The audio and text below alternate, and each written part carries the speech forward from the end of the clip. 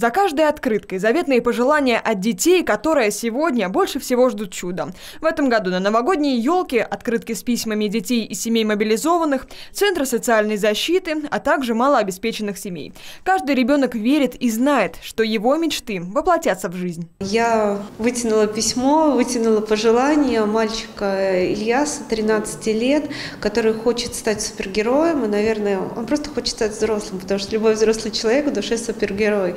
И хочет получить наушники для того, чтобы развиваться. И, конечно же, мы постараемся исполнить его мечту, и для того, чтобы эта сказка пришла и в дом Ильяса в том числе. Ёлка желаний – это место, где люди, желающие совершить добрый поступок, находят тех, кто нуждается в помощи, дарят им подарки и исполняют желания. Эта добрая акция традиционно проводится партией «Единая Россия» в преддверии Нового года. Я очень рад, что именно здесь, в нашем офисе «Единой России», такая по-настоящему праздничная обстановка. Мы уже чувствуем приближение Нового года. Фактически праздник стартовал.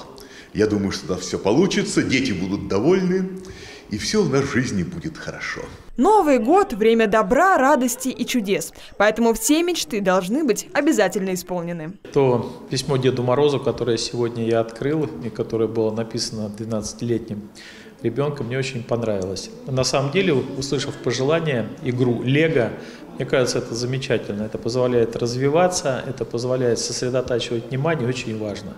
Но здесь, наверное, даже не важно что, а важно то, что наши дети должны все равно ощущать праздник. А этот праздник должны бы подарить мы, взрослые, вместе с Дедом Морозом. Бесценно, конечно, внимание. Еще важнее только детская радость. В рамках акции заветные желания будут сбываться как в новогоднюю ночь, так и после боя курантов. Но исполнить свою мечту, неважно детскую или уже взрослую, конечно, никогда не поздно. Алина Савош, Константин Бондаренко, Первый Мытищинский.